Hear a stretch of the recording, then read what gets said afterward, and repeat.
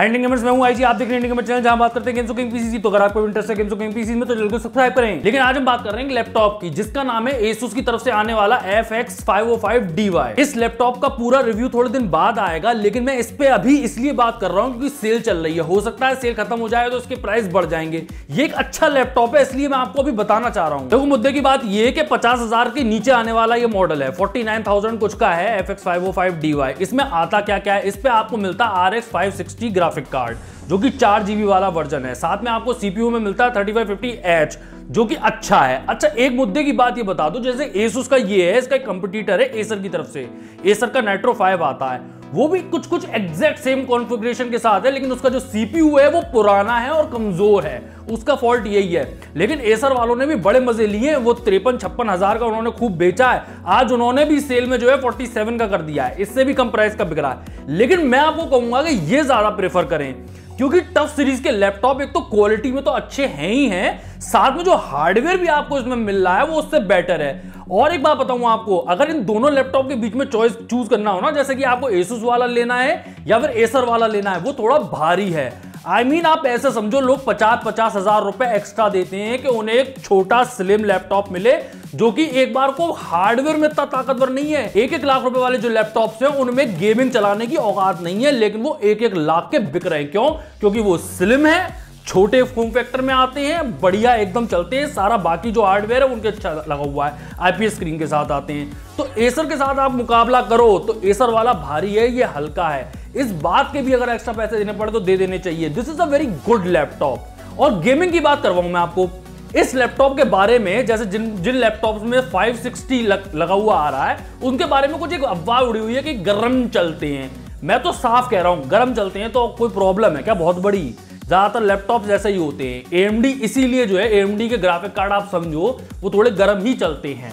इसीलिए जो है आप जो है बड़े सेक्शंस में महंगे में Nvidia के ज्यादा देखते हो आप लैपटॉप, और AMD के देखने को भी नहीं मिलते। कितने देखे आपने 580 लगे हुए, RX 580 या RX 590 लगा हो लैपटॉप्स में, ज्यादातर Nvidia वाला ही होते हैं। लेकिन 50,000 के नीचे जैसे ही आते हो तो AMD का हल्का सा राज शुरू हो जाता है, जैसे कि आपको उनके APU मिलने लगते हैं, और या फिर 560X जैसा वो ग्राफिक कार्ड मिलता है। एक और बात बताऊं इस लैपटॉप के बारे में, जैसे आपको ये लग रहा हो कि आईजी मुझे 50,000 अगर खर्च कर भी दूं तो क्या गेमिंग बढ़िया हो जाएगी? गारंटी है। जैसे कई लोग तो कहते हैं कि बिल्कुल बेकार लैपटॉप है, इसमें घंटा भी गेमिंग नहीं होती।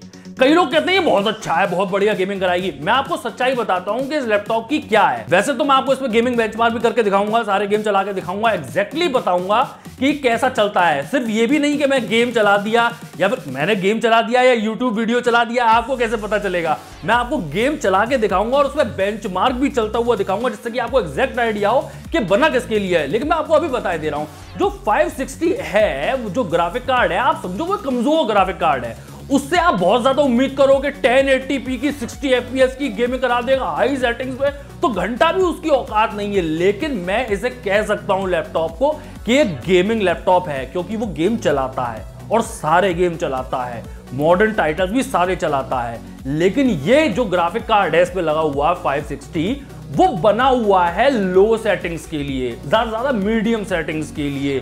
वो बिल्कुल भी नहीं बना हुआ है 60 FPS के लिए, वो बना हुआ है 30-45 FPS के लिए। आपको सेटिंग्स लो रखनी पड़ेंगी। 1080p के लिए भी नहीं बना हुआ है 560X, ये बेसिकली बना हुआ है 720p पे। तो क्या प्रॉब्लम है? 1080p पे जैसे गेम्स नहीं चल पा रहे हैं तो आईजी तो प्रॉब्लम ही हो गई। आप ऐसे समझो, जैसे हम तो डेस्कटॉप वाले हैं, वो 1080p की बात इसलिए करते हैं क्योंकि हमें कम से कम इतनी बड़ी बड़ी स्क्रीनें मिलती हैं, तो इतने पे 1080p का रेजोल्यूशन अच्छा है। अगर आपका इस पे 720p का रेजोल्यूशन होता है तो स्क्रीन साइज भी तो छोटा हो गया, तो इतना कोई प्रॉब्लम नहीं है। और दूसरी बात, सीधी सी बात है, आप जितने पैसे दे रहे हो आपको उस हिसाब से मिल रहा है। कम से कम ये कह तो सकते हो कि गेमिंग लैपटॉप है। अगर आपको और ज्यादा चीजें चाहिए कि नहीं आईजी मेरे को तो 1080p पे गेमिंग करनी है, नहीं आईजी मेरे को तो 60 FPS पे गेमिंग करनी है, नहीं आईजी मेरे को तो मीडियम और हाई सेटिंग्स का वाला चाहिए, सारे मॉडर्न टाइटल चलने चाहिए, तो पैसे खर्च करो और ऊपर जाओ। उस हिसाब से अगर देखा जाए तो 50,000 में एक बढ़िया लैपटॉप है। अच्छा, मैं इसी की बात क्यों कर रहा हूं? देखो, Acer वालों ने भी बड़ा मजे लिए हैं। उन्होंने अपना Nitro 5 बेच के उन्होंने भी 560 लगाया अपना 4GB वाला वर्जन, और उन्होंने 2500U लगा दिया। सही है लैपटॉप, सब उन्होंने बेचा, 53-56 हजार के उन्होंने खूब बेचे। लेकिन ये बिल्कुल नया है। अब ये नया है तो इन्होंने जो है वो पुराना वाला 560 तो रखा ही रखा है AMD का ग्राफिक कार्ड, लेकिन साथ में उन्होंने CPU नया कर दिया है। CPU नया होने से फायदा हुआ है। जैसे आप 560X से कहोगे भाई थोड़े फ्रेम रेट ज्यादा निकालियो, लेकिन पता चलेगा सीपीयू जो है वो साथ ही नहीं दे पा रहा ग्राफिक कार्ड का। इसमें जो सीपीयू लगा हुआ है वो है ताकतवर, एसर वाले पे जो लगा हुआ है वो थोड़ा कमजोर है। और ये जरूरी है क्योंकि हम बात ही इतने छोटे लेवल पे कर रहे हैं कि गेमिंग हो पाएगी या नहीं हो पाएगी। मुद्दे की बात तो ये चल रही है, बात ये है ही नहीं कि कितना अच्छा चलेगा। अगर आप कमजोर सीपीयू लेते हो ना तो प्रॉब्लम्स हो जाएंगी, तो आप जितनी भी ताकत बढ़ा सकते हो बढ़ानी चाहिए। इसमें नया सीपीयू लगा हुआ है तो इसलिए बेनिफिशियल है। अच्छा, बाकी इस लैपटॉप में क्या क्या अच्छाइयां हैं वो मैं आपको बहुत कुछ बता दूंगा। जैसे मैंने आपको सब बता दिया, गर्मी की कोई प्रॉब्लम नहीं है, आपको यही उम्मीद होनी चाहिए। अगर AMD का लगा हुआ है तो बिल्कुल सही है, और गर्मी की है तो क्या प्रॉब्लम हो रही है। आपको क्या करना है, इसको जहां भी चलाना है आप चलाओ। इसके लिए क्या AC खरीदोगे आप? नहीं, बिल्कुल सही लैपटॉप है, एकदम बढ़िया चलता है, कोई दिक्कत नहीं है। गेमिंग करवाता है, आप ये कह सकते हो कि ये गेमिंग लैपटॉप है। ये नहीं से कह सकते कि ये हाई सेटिंग पे 1080p 60 FPS चलाएगा, वो तो मैं भी नहीं कह रहा, लेकिन फिर भी ये गेमिंग करवाता है। और मैंने एक और Asus का आपको रिव्यू बताया था एक लैपटॉप का, उसमें मैंने आपको साफ दिखाया था APU की ताकत। उसमें कुछ पुराने टाइटल चल जाएंगे, जैसे GTA 5 आपको मैंने चला के दिखाया, लेकिन जैसे ही मैंने उसमें शैडो ऑफ द टूम रेडर चलाया तो उसकी पॉटी निकल गई थी, वो नहीं कर पाया था। आप सीधे समझ लो, इस तरह के जो लैपटॉप्स आते हैं डेडिकेटेड ग्राफिक कार्ड्स के साथ, वही आपको जो है प्रॉपर्ली गेमिंग करवा सकते हैं, इतने लो बजट पे होते हुए भी। और ऑब्वियस सी बात है, अगर आपको एक्स्ट्रा चीजें चाहिए तो आप ऊपर जाओ। ये वीडियो मैंने इस समय इसलिए बना दिया क्योंकि वो अभी सेल में है लैपटॉप।